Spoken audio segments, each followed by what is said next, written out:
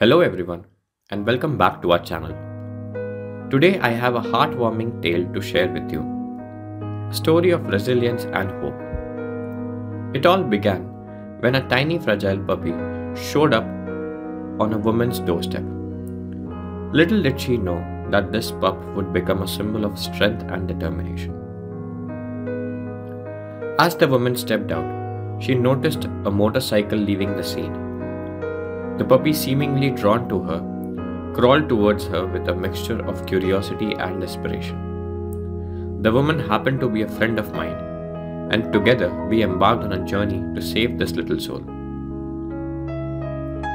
Upon a visit to the vet, we were met with surprising conclusions.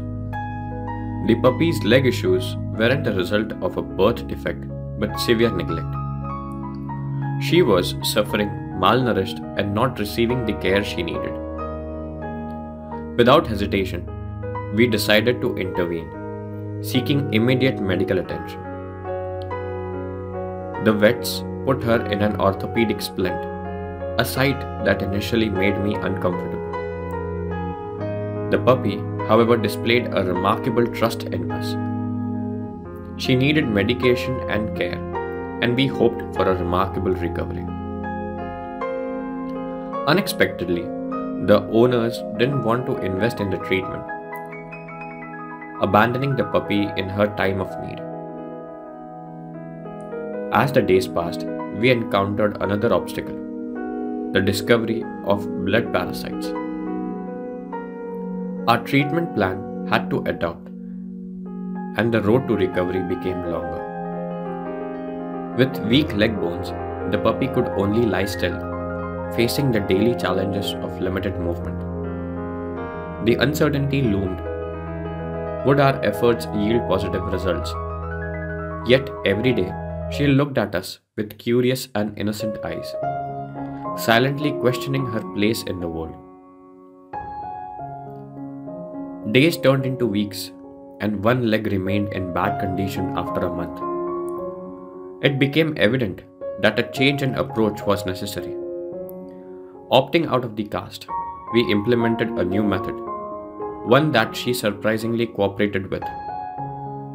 Her resilience and maturity shone through as she endured each procedure.